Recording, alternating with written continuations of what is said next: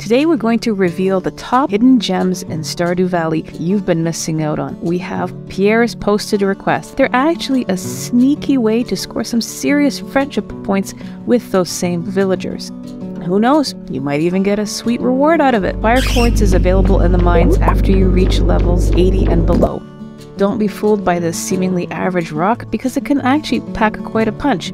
If you smelt it, it actually turns into 3 bars of refined quartz instead of just 1. We have the telephone. It's actually a secret weapon for any savvy player in the beginning. Pick it up and start dialing the stores to get insider info on their stock and hours of operation.